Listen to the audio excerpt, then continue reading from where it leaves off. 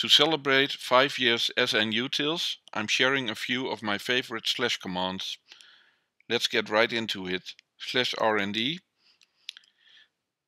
All mandatory fields that are empty will be filled with random values. Next up, this is a custom one. /inc is for incidents. So I'm adding two options, updated today, updated or created by me.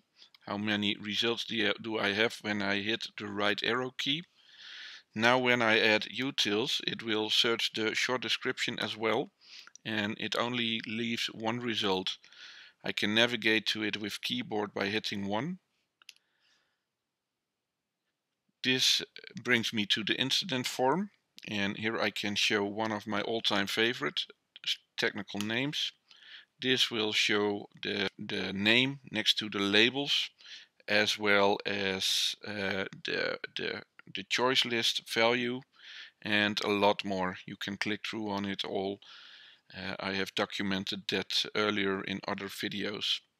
So now when I select here, I see a slash command, and when I select it, I hit slash again, and now when I hit backslash, it will replace that with the selected text. Hitting enter, it will navigate to the matched record that is found. It was found immediately, and it is the record of Fred Luddy. /code and then awesome. This is an embedded code search leveraging the code search API.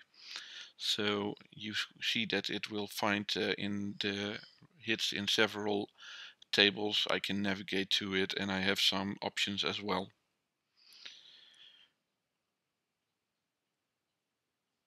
/SA is another good one. You may have a long list of applications. By hitting SA, you will pull up the last 10 you have selected. And now I can easily switch back to global by hitting 2. There are a lot more. You can hit, for example, me to go to your own record. And there's really a long list. You can explore them all. You can create your own. If there's appetite for a more in-depth explanation of how this works, please leave a comment or share your favorite slash command in the comment as well. Really appreciate it. Thank you and see you next time.